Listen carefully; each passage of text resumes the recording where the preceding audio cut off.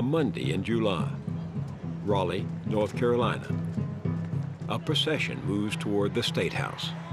When it comes to education, what do we do?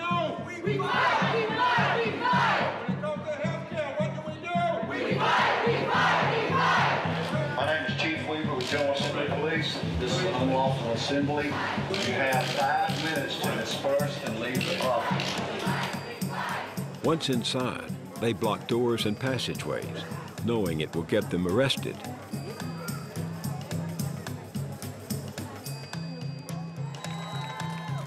They are part of a movement that's become known as Moral Mondays. Thousands rallying, protesting at the North Carolina State House for weeks. It's being called Moral Monday. It's a protest against the state Moral governor. Mondays protest here in Raleigh, North Carolina. In a state like North Carolina, in the South, touch your neighbor and say, we in the South. Tell the media, this ain't Wisconsin. This is the South, where justice was hammered out, where freedom was hammered out. This is the South. More than a dozen protesters are still in police custody hours after taking a stand with The protest began with a small gathering on a Monday in April. Then their numbers started growing, Monday after Monday. Each week, there are more arrests than the week before. Tonight, there were 49. The rallies kept going through the spring and the hot Carolina summer. The 13th wave of the Moral Monday protests. Crowds grew so large, police had to shut down a portion of Lane Street in downtown Raleigh. By August, citizens were turning out in town after town across the state. Asheville police telling us 5,000 or more gathered here in downtown Asheville. And the nation was taking notice. Moral Monday organizers say the media attention they're generating outside the General Assembly makes up for much of the political power they lack on the inside. The protesters are challenging a relentless right-wing crusade to remake the laws of the state. In North Carolina, they are trying a new way to get people back to work. They're cutting off unemployment benefits. North Carolina passed one of the most restrictive voter suppression bills. Lawmakers in the State House and Senate just voted to prohibit expansion of Medicaid. Executions will soon resume here in North Carolina. Dropping the state income tax and adding a higher... For the first time in almost 150 years, Republicans control the governorship and both houses of the legislature, where they have a veto-proof majority.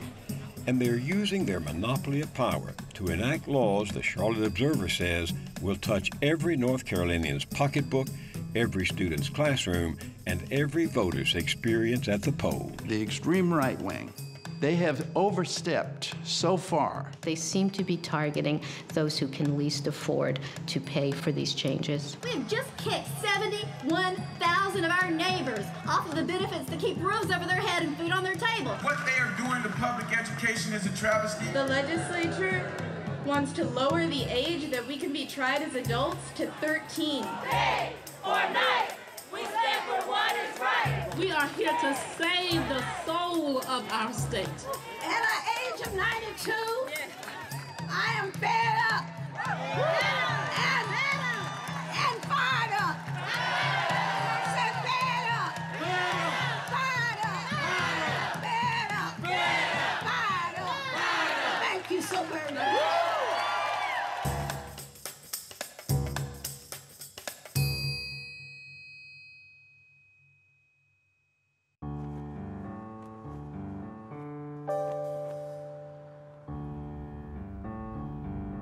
North Carolina has, in some ways, a bipolar political culture. Adam Hochberg teaches journalism at the University of North Carolina in Chapel Hill.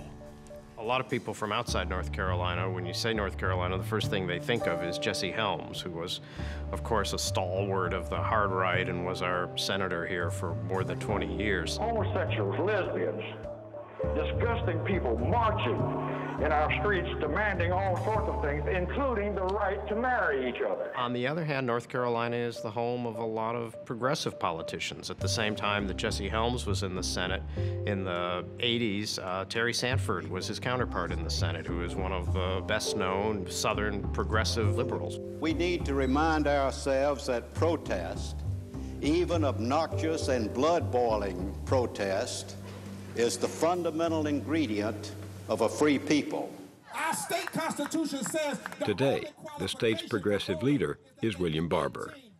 Before the right-wing takeover, his coalition had pushed for a string of successful reforms, including raising the minimum wage and measures increasing voter participation. Because this right to vote and to fight for it is not just political, it's personal.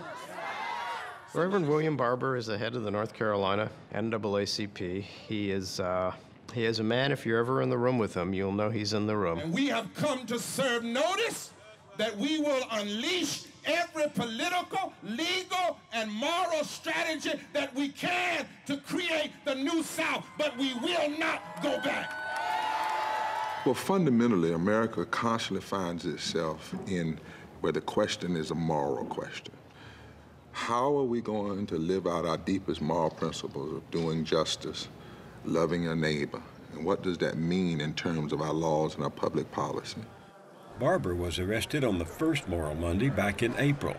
On the news, he declared he was protesting an avalanche of extremist policies. That threaten health care, that threaten education, that threaten the poor. One of the things that particularly upset people is we saw cuts to long-term unemployment assistance.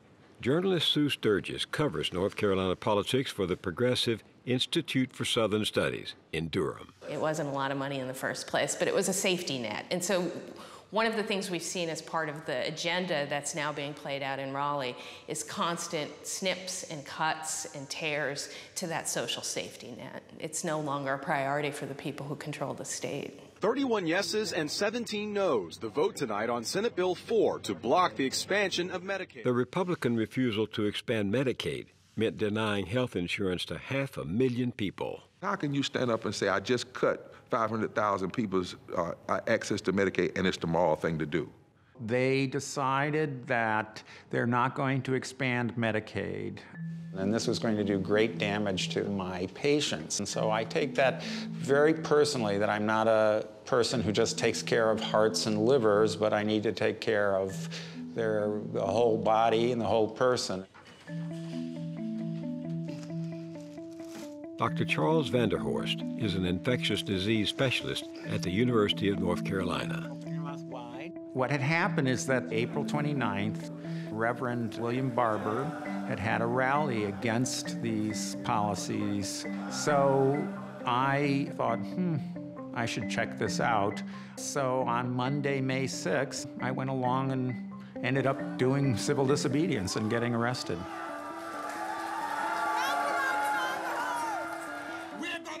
And I deliberately made some decisions in subsequent rallies that I stand next to him. Okay? I wanted there to be an old white guy in a white coat with a stethoscope standing next to him. We're gonna walk together and go forward until love is lifted, until justice is realized. He's trying to build a multi-issue, multiracial coalition in North Carolina. Ari Berman has been covering the Moral Mondays movement. There's this feeling that social justice is under attack and that people have to get in the streets to make people care, to dramatize what's happening in the state. Same struggle, same fight. Gray, straight, black or white. Same struggle, same fight. The conservative ideology the Moral Mondays protesters are fighting isn't new. What's new is that just about everything on the right-wing wish list for the past 4 decades is at last becoming reality, just as our Pope planned. What happened in North Carolina? Well, his name is Art Pope. That's what happened. I'm Art Pope, and I'm a job creator. Hey, hey! Ho, ho! Art Pope has got to go! In public, the man most often fingered as the mastermind of the right-wing takeover presents himself as just a low-key member of the governor's cabinet, running the numbers like an earnest accountant. This budget anticipates revenue-neutral tax reform. He's self-effacing. Are you the rainmaker of the North Carolina Republican Party? No, the voters are the rainmakers of the North Carolina Republican Party. But Art Pope wields so much power here that he's been called everything from kingmaker to king. Pope is very, very rich, and he has shelled out so many millions of dollars for conservative causes and Republican candidates that his adversaries accuse him of buying the state government. Pope claims that's not what the money's for. Of course I think it has impact, but the impact is educating the voters on the issue so they hear both sides of the issues, not just one side. There are wealthy individuals who have outsized influence in many states. Usually there's a handful of them. Jane Mayer of The New Yorker was the first national journalist to investigate Pope's power. But he really dominates the landscape in North Carolina in the way that nobody else does. That's because he practices the golden rule of modern politics. He with the gold rules. And Art Pope has the money, his own, his company's money, and money from the John William Pope Foundation, named for his wealthy businessman father. That single foundation has spent some $46 million on a network of advocacy groups and think tanks bent on steering North Carolina far to the right. Sound familiar? When people talk about Art Pope, someone who's often invoked are the Koch brothers. David and Charles Koch, who also run a privately held company and spend a great deal to promote their particular brand of libertarian politics. And he's very close to the Kochs. He served as a board member of Americans for Prosperity, which is a conservative policy advocacy group that was founded and is funded by the Koch brothers. In some ways, Art Pope is sort of a junior-sized version of the Koch brothers. He has what some people call a kind of a factory production line for his ideology. The people that work for his think tanks are on the radio, they have websites, they have publications that are statewide. They get their message out all the time. Like this message, aimed right at the Moral Mondays protesters. Backed by a supportive liberal media, hundreds have been arrested for disrupting the state legislature. $100 million. It accuses protest leaders of marching to protect access to government handouts. These organizations are fighting to keep their spot at the public trough. Welcome to Money Monday. Francis DeLuca once ran the North Carolina chapter of the Koch brothers' Americans for Prosperity. He's now head of the John William Pope Civitas Institute. So Civitas Institute is heavily funded by the Pope Foundation, but I can tell you, having now worked at Civitas for 7 years and run it for almost 6 years, Art Pope's control over Civitas is very little. He likes policy. I always try to describe Art as a policy wonk. He believes in a vigorous debate, even among his different groups. If you check, you will notice that our groups do not always agree. The groups he's funded do not always agree on policy. Perhaps not always, but certainly often enough. For example, on cutting tax rates for corporations and the rich, which is exactly what the state recently did. By 2015, the highest-earning North Carolinians will pay almost 26% less in income taxes than they did in 2013. Corporations will pay over 27% less. There's also been a repeal of the estate tax, which applied only to people so wealthy that just 23 families had paid it in the year 2011. When corporate and wealthy interests are at stake, Art Pope is right at home. Where did Art Pope get the money and the ideas that have reshaped the politics of North Carolina? The story begins when he was a young man. He was a very intellectual kid, and very early on he went to a summer program that was run by the Cato Institute, the libertarian think tank, and he was quite swept up with libertarian ideology and the ideas of Ayn Rand. Once he was through college and he went to Duke Law School, he eventually became the general counsel in the family firm, and then he rose in the firm. All the way to the top, becoming CEO of that family firm. It's a privately held company called Variety Wholesalers. It was started by his forebears. It's a discount retail chain. These are usually lower-end discount stores than a Target or even a Walmart or a Kmart store. They go by a variety of different names. One of the largest chains he owns is called Rose's. There's one called Maxway. He has great personal wealth and great family wealth. And he had great political ambitions. Pope served in the legislature for several terms back in the 1980s and into the 90s. Art is he's a very bright man, and he knows the state budget, and he knows numbers inside and out, but he is not what you'd call the stereotypic political candidate. You know, the smiling, telegenic politician. And after a couple years, he ran for lieutenant governor and lost badly. And he realized he was not going to influence North Carolina politics by being lieutenant governor or governor. He was just unlikely to get elected. Turns out he didn't need to get elected to win elections. He just had to put his money where it counted. He first set out to purge moderate Republicans from the state assembly by supporting candidates to their right in GOP primaries.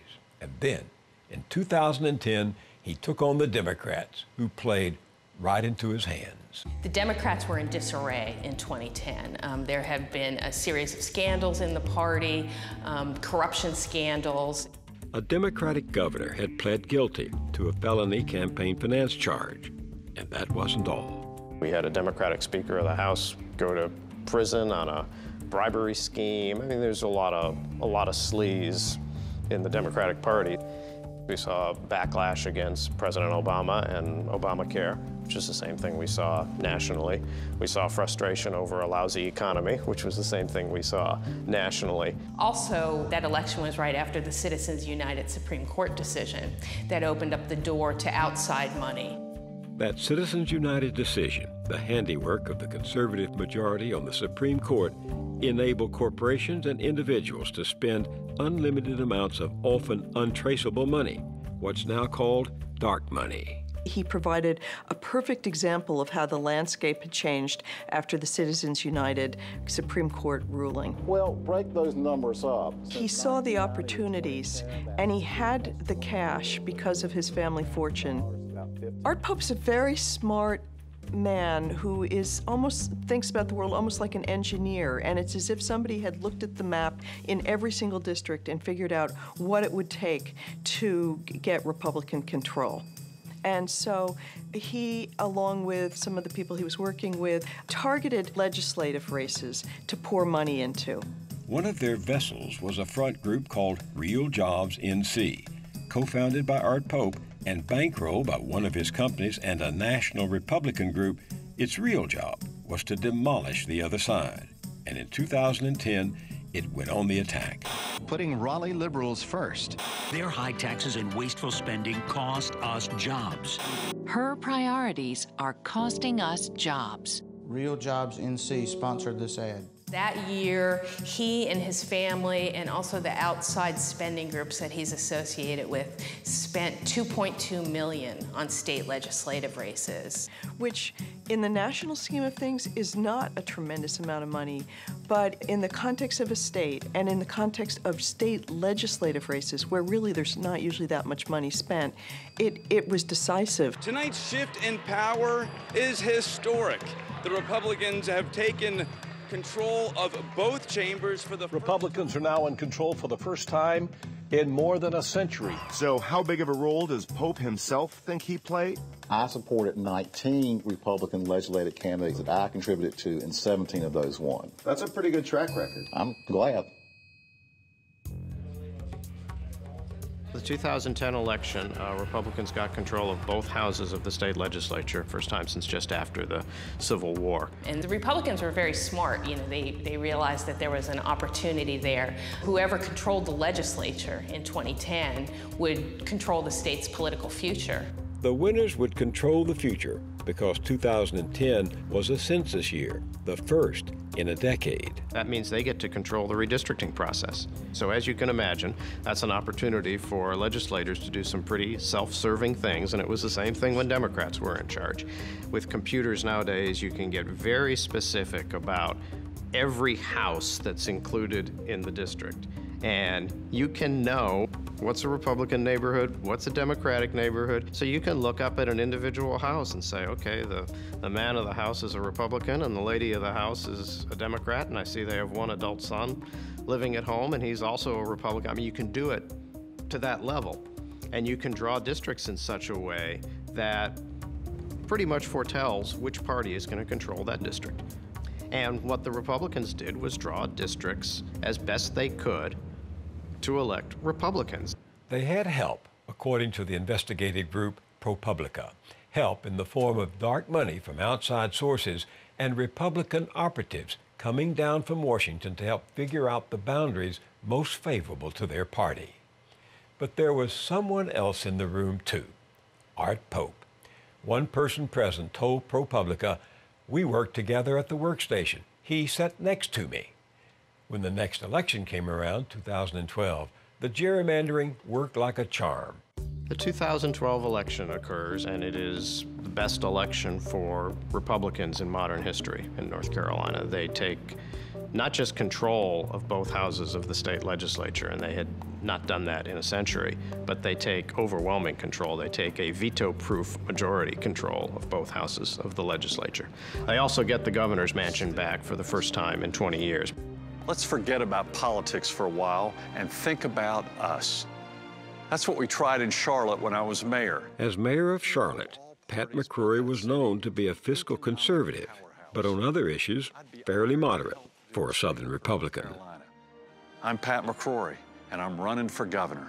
Governor McCrory, in one of the debates before the 2012 election, was specifically asked by somebody on the panel in a televised debate, would you sign any measures to further restrict abortion in North Carolina? And he said flat out no. If you're elected governor, what further restrictions on abortion would you agree to sign? I'll start with you, Mr. McCrory. None. All right. But once in office, McCrory swung hard to the right, beginning with the casual announcement of a key appointment. Art Pope has agreed to serve as my deputy budget director. Say what? Art Pope has agreed to serve as my deputy budget director. An innocuous title, masking a startling reality. The man who for years had poured money into those right-wing think tanks, into the Republican Party, and into Republican campaigns, including Pat McCrory's, would now be the governor's man overseeing the state budget. His power is tremendous and very frightening to me, that people can buy their way into that kind of power in what's supposed to be a people's democracy. Vicki Ryder sings at Moral Monday protests with a group called the Raging Grannies. Several years ago, she moved from New York to North Carolina. After my husband and I retired, we were looking for a place to live that would be supportive of our values, and the Triangle region of North Carolina seemed to be a good fit for us. So we have just been shocked by how quickly things have turned from a very progressive atmosphere to one of extraordinary regression. Conservatives were getting the results they had been praying for. Some examples. 75% of the tax cuts went to the top 5% of taxpayers. Anyone making more than, say, $250,000 a year would now pay a state income tax rate at the same level as those making $25,000. Earned income tax credits for the poor were cut. Budgets were cut for at-risk kids and pre-K, even as vouchers were given to private schools. Unemployment insurance was cut, with a bill drafted by the North Carolina Chamber of Commerce. And in Art Pope's budget, the state's higher education system took a hit of $64 million. You've traditionally had a lot of support for education in North Carolina, especially for a southern state. And I think it's something that a lot of North Carolinians take pride in, not just, pointy-headed liberal intellectuals, but a lot of people in the business community too. And I don't think you'll find, even among Republican business leaders, this attitude of marginalizing higher education that you have seen from the state capitol. One of the first things that Governor McCrory did, one of the first controversies he got involved with as governor, is he went on a conservative radio show, a national show, and took some swipes at the university and said there are too many degrees in liberal arts, and he said if you want to get a degree in gender studies, go to private school and do it. The people in North Carolina don't want to pay for that. That's a subsidized course, and frankly, if you want to take gender studies, that's fine. Go to a private school and take it, but I don't want to subsidize that if that's not going to get someone a job. And he said that if you wanted to study these things, that you should go to a private college rather than a public one, which is not an option for so many of us.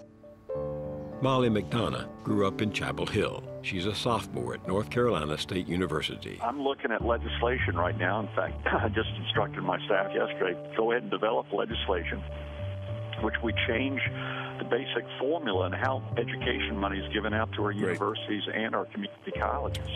Great. It's not based upon how many butts and seats, but how many of those butts can get jobs. Excellent. How many employable butts? Okay. I can't remember the exact quote, but he said, it was something weird. It was about like all the butts in seats need a job. My name is Molly McDonough, and I am 18 years old, so when I told my friends and my family that I was planning to get arrested, they were all very concerned about my future. And my response to that was, I am doing this so that I can have a future. The budget did more than strip cash from education. Among other things, it got rid of jobs for environmental regulators, cut funds for drug addiction treatment, even funds that help people with AIDS buy drugs, the costly ones that would keep them alive.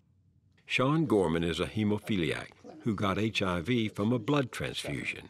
He's been treated by Dr. Charles Vanderhorst since 1985. Again?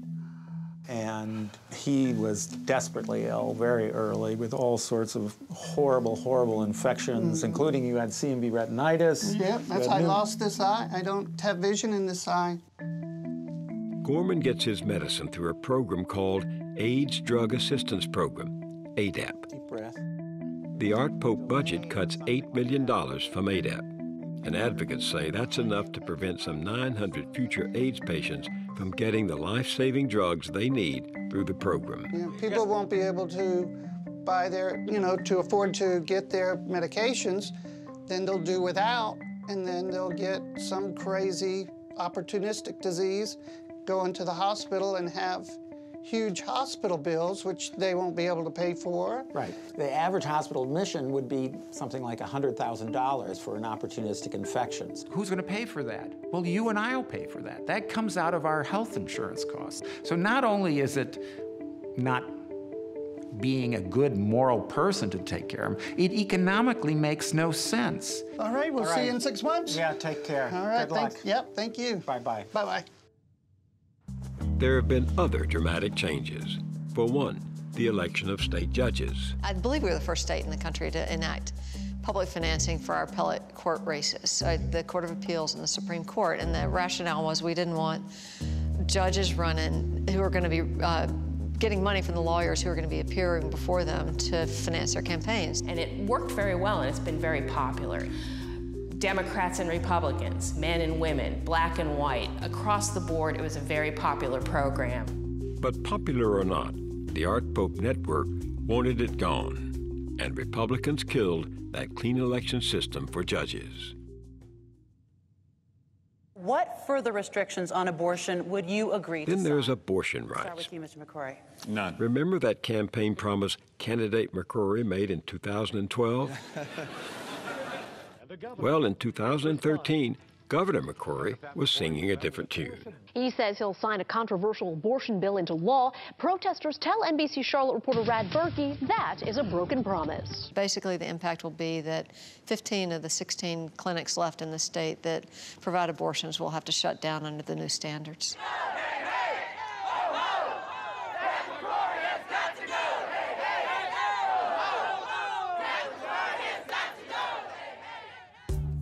Moral Monday protesters say they barely recognize their state under the current regime. What has outraged them most is the state's new voting law, which cuts right to the heart of democracy. Voting rights are under attack! What do we do? Stand up, fight back! Voting rights are under attack! What do we do? Stand up, fight back! To understand their outrage, you need to know a little history. For a long time, North Carolina didn't really have very strong voter turnout. Journalist Ari Berman is writing a book about voting rights. And then they did a number of things after the 2000 election to make it easier for people to vote. They, for example, expanded early voting. They allowed same-day voter registration during that early voting period. And those kind of things started to propel North Carolina forward in terms of voter turnout. Those voting reforms were on display during the presidential election of 2008, when North Carolina swung toward the Democrats for the first time in decades. not least because early voting brought more people to the polls. On Election Day itself, there were actually more votes cast for John McCain than there were for Barack Obama, but Obama still won the state because more than half of all North Carolina voters in 2008 voted early, and early voters ultimately put Obama over the top. And so I think Republicans said, we need to tamp down some of these voters. We need to make it so that the electorate is older, whiter, more conservative, not younger and more diverse. And how better to do that than to push for strict voter ID requirements? And in 2008, that's exactly what the Pope Network began to do. There just has not been any kind of widespread voter fraud, but they repeatedly raise it as a concern in order to build a case for voter ID laws. Then you had candidates who were funded by Pope who said the same thing, so that there was some perception among elected officials that voter fraud was a problem, even though it wasn't. In order to restore confidence and accountability to our elections, we need voter ID. And passed this anti-voting legislation essentially based on the manufactured outrage that Pope had ginned up. In 2013, the right-wing legislature passed a new law that critics called a Voter Suppression Act, in part because its requirement for ID cards is most likely to affect the young, elderly, poor, and minority voters. And there's more. They cut a week off of early voting. They eliminated same-day registration during that early voting period. They expanded the number of poll watchers that can challenge eligible voters on Election Day. At the same time, they were eliminating pre-registration for 16 and 17-year-olds. One of the changes in the bill was this thing they call pre-registration, where they registered 16 and 17-year-olds, using the schools to register them. You know, I like to call this the Pedophilia Enabling Act. Where in the world can I go on a government website and find a list of 16-year-olds and their home addresses? I can go to the State Board of Elections. If you walked into a school and asked for that list, not only would you not get it, you would probably be arrested. They would send police to your home and say, why do you want a list of all our 16-year-olds in the school? There's really no evidence that pre-registering 16 and 17-year-olds endangers their security. There's no evidence that it leads to voter fraud. And so to get rid of something like that, I think sends a very bad message to the young people in North Carolina. And I think that it's unfortunate because it seems to be part and parcel of a pattern to make it much more difficult for a particular demographic to vote. And I guess I would say the bill is designed to make it more difficult for Democrats to vote, basically. If you don't want to take that from a Democratic legislator like Pricey Harrison, take it from a Republican county executive, Don Yelton, who admitted as much in his now infamous appearance on The Daily Show. The law is going to kick the Democrats in the butt. If it hurts a bunch of college kids that's too lazy to get up off their bohunkus and go get a photo ID, so be it. Right. If it hurts the whites, so be it. If it hurts a bunch of lazy blacks that wants the government to give them everything, so be it. Almost immediately, Yelton was forced to resign his position in the Republican Party. Good evening, everybody. Good evening. I am Rosa Nell Eaton, 92 years old.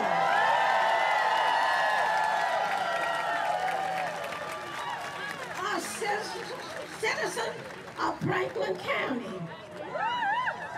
I am before you today to speak on voting rights.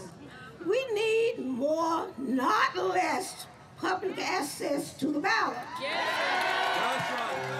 Her name is Rosanelle Eaton, and she has a very long memory, including crosses burning on her lawn and Jim Crow laws forcing segregation on Black Americans far into the 20th century. My mother, Rosanelle, always believed that everybody should have the right to vote. She's registered approximately probably over 4,000 people. She got an award for that. She was awarded what is called the Invisible Giant Award. She would always have her little forms with her. She even has them now when she doesn't really necessarily have to, but she wants to make sure that everybody, if she'll see a person, she might ask them if they're ready to vote. When she first registered to vote as a young woman, she faced a group of white men who put it to a test reserved for African Americans. She was told if she wanted to vote, she'd have to recite the preamble to the U.S. Constitution. One of the men told me, stand up straight against that wall with your eyes looking directly toward me and repeat the preamble of the United States of America without missing a word. I did it.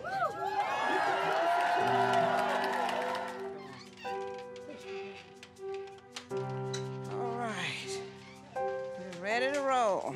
And it really bothers her that voter suppression coming right back in the year 2013. She just never thought she'd have to be fighting this battle just on another type of turf.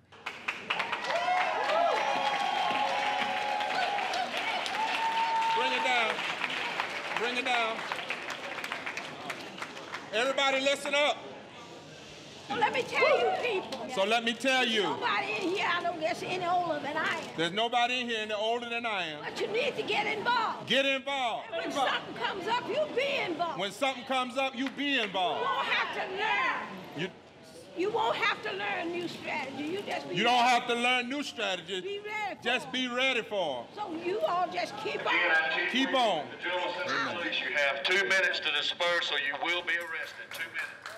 On June 24, 2013, Rosanelle Eaton was arrested at the state legislature and charged with trespassing.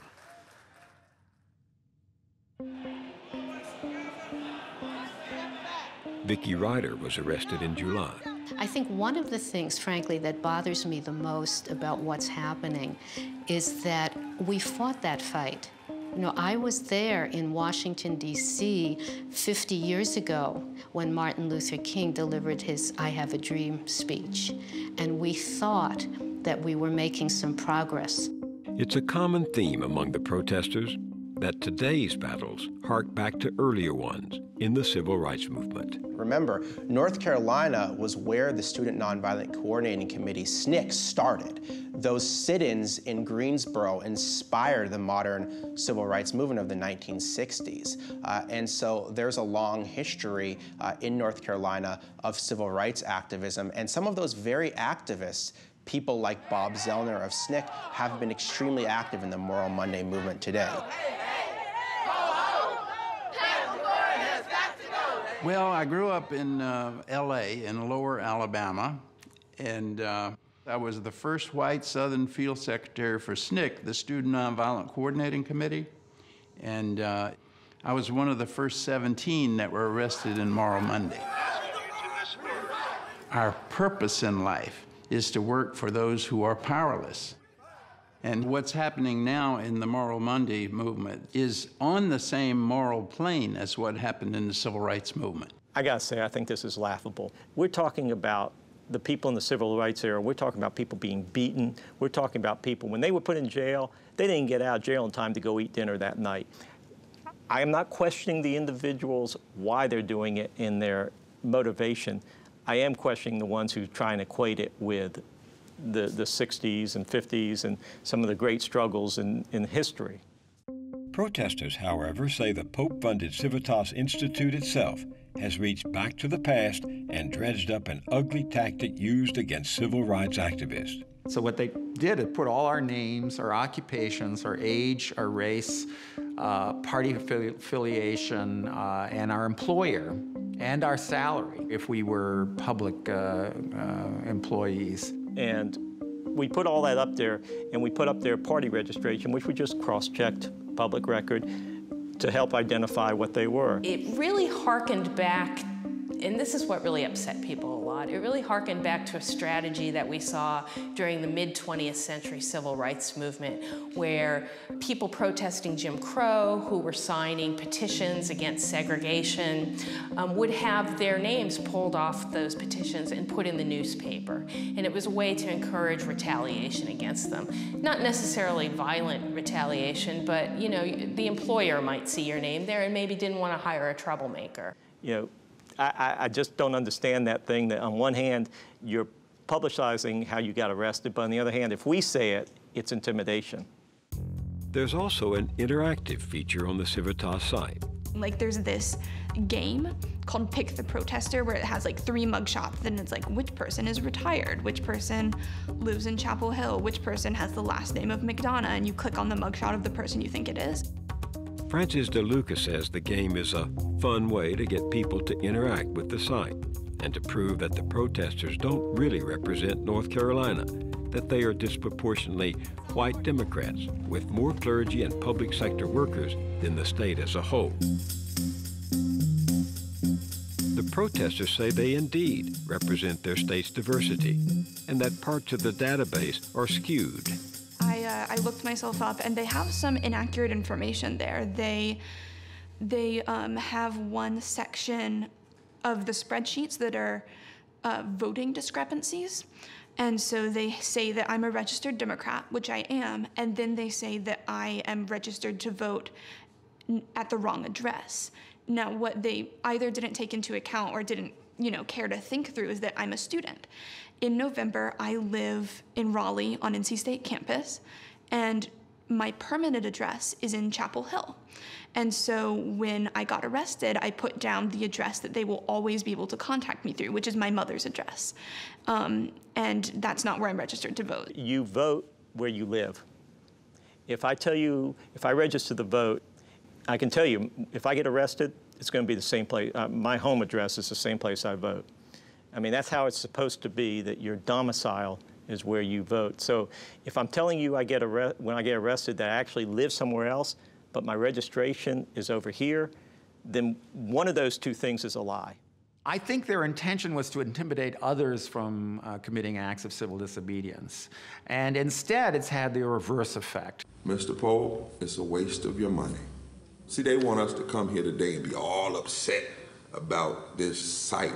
They want to sucker us into a back and forth about people on a website so they can take the focus off the policies being passed and signed by them in the General Assembly and in the governor's office, but it will not work.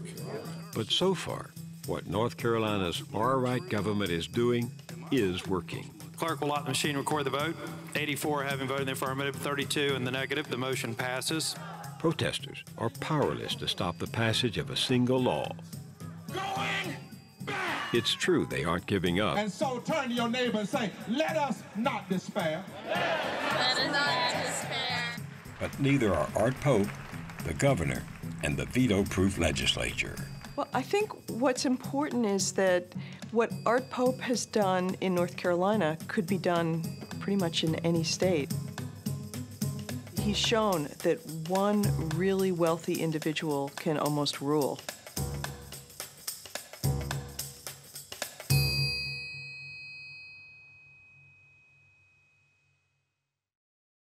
And so we enter 2014 with one more reminder that America is a country where the wealthy almost rule. Money talks. Although when we offered Mr. Pope and Governor McCrory an opportunity to be interviewed for our report, they didn't respond. Luckily, some people are much more vocal, fighting back, saying enough is enough. And I don't just mean the Moral Mondays protesters. The U.S. Justice Department is challenging North Carolina's restrictive new voting law, arguing that it will have a disproportionate impact on minorities. And those new gerrymandered districts, engineered with Art Pope sitting in the room to ensure Republican dominance, are also being challenged in North Carolina's own Supreme Court. The charge is that they're race-based and therefore unconstitutional. Yet, even there, in the state's highest court, money may affect the outcome. Take a look. A Republican Political Action Committee in Washington sends over $1 million to a political action committee in North Carolina called Justice for All, NC. That group then sends over $1 million to a super PAC called North Carolina Judicial Coalition, which spends over $1 million supporting Justice Newby's re-election. Now, that Republican Political Action Committee in Washington, where the money started, is the same one North Carolinian Republicans worked with to gerrymander the state. That plan is being challenged by citizen groups as race-based and unconstitutional.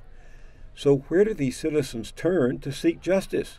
to the very state Supreme Court, one of whose members was reelected with money from the partisans who drew up the redistricting in the first place.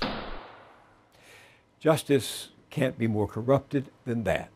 But when money rules, nothing is sacred or cheap, which could explain why Art Pope, as we reported earlier, has waged a long crusade to kill the state's popular system of public funding for judicial races, a system created to prevent rich people like Pope and corporations from buying justice. Last summer, Pope succeeded, opening North Carolina's highest court to the highest bidders. Katie barred the door, except that no matter which door we're talking about, Art Pope has the key to it, and possibly to the future. Take the firepower of the rich, pour in heaps of dark money loosed by the Supreme Court Citizens United ruling, add generous doses of fervent ideology, and presto, the battle for American politics and governance is joined, and every state becomes North Carolina, including yours.